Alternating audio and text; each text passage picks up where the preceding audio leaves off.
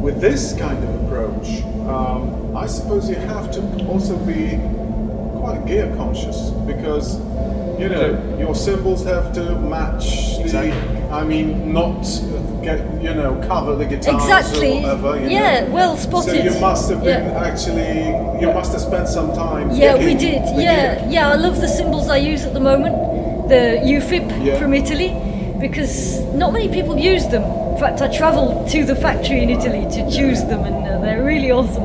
It's a very small place, but really cool cymbals, and I love them because the cymbals I had before, I had Llizzards, and I loved them too, but they took up so much of the sound, and it took me ages to find these UFIPs, and I've been playing them for a good few years now, but they don't eat the sound, they just fit in.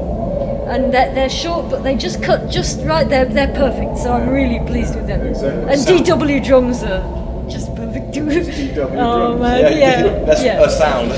Yeah, I mean we've worked a lot with the band, making sure everybody's sounds fit together, so we can stick it all, layer it, and You actually you mentioned it at the clinic.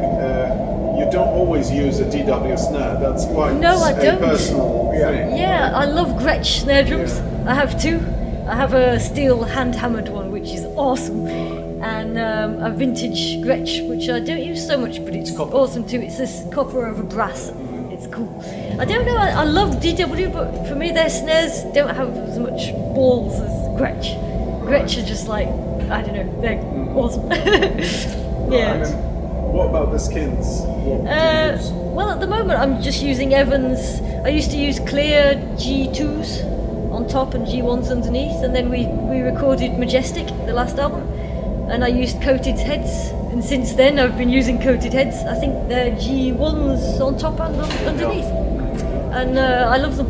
Right. Yeah. I love Evans. I mean, today I had Remo and they're good, but I find Evans have more harmonics and note, I think. Same with the snare? Yeah. I use what do I use? It's got a power dot. It's cool. And sticks? Sticks at the moment I'm using Vic First.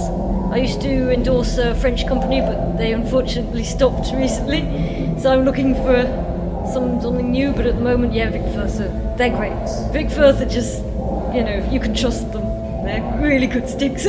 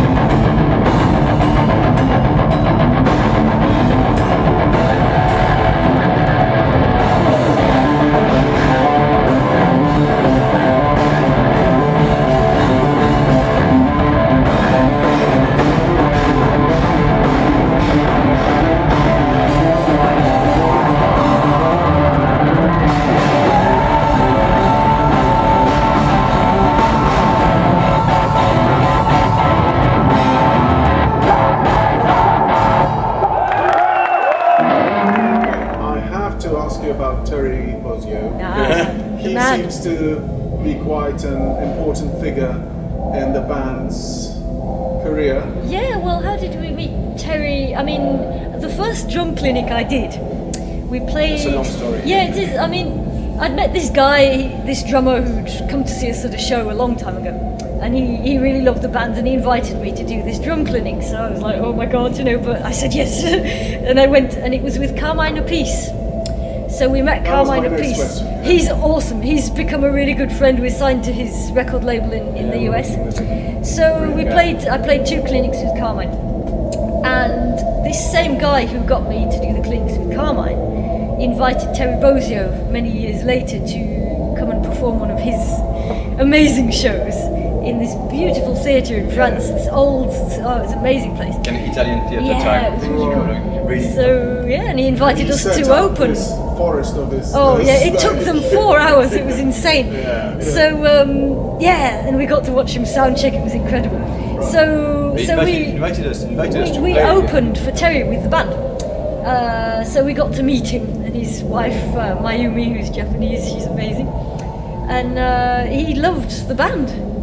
And it was great opening for him. It was a challenge, but it was really cool. So we got to meet him, and he's exactly how I wished he would be. Because when I was a kid, my dad used to be and still is a big fan of Frank Zappa, and we used to have this ritual of listening to vinyls, and we'd listen to Zappa, and I was like really little, and Terry Bozzio, and my dad was always like, look, it's Terry Bozzio. So when I finally got to meet him, I thought, well, what's he going to be like? Is he going to be like a rock star and not speak to us, or is he going to be, really cool? And he was so cool. He's so humble.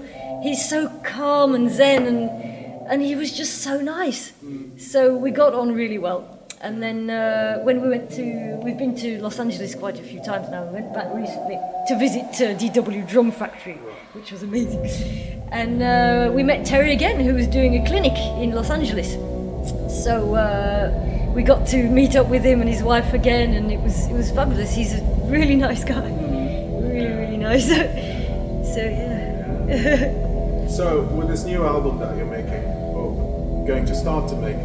Oh, we started already. Okay. Yep. So where are you going to take your music To record? this time? No. Where are you taking? Artistically. Artistically. Well, all of our albums are different. Maybe I should let him talk a bit. Say something. Well, It's that's dark. what she said. I mean, each album has got a very different regard on some things, really. I mean, the first album was really kind of punchy, kind of metal-ish, proggy, metal-ish. So that was our, I don't know, kind of naive side to the things. Majestic is the total opposite. Everything is efficient. Naive. Yeah, everything is very efficient, raw, recorded on straight live and everything.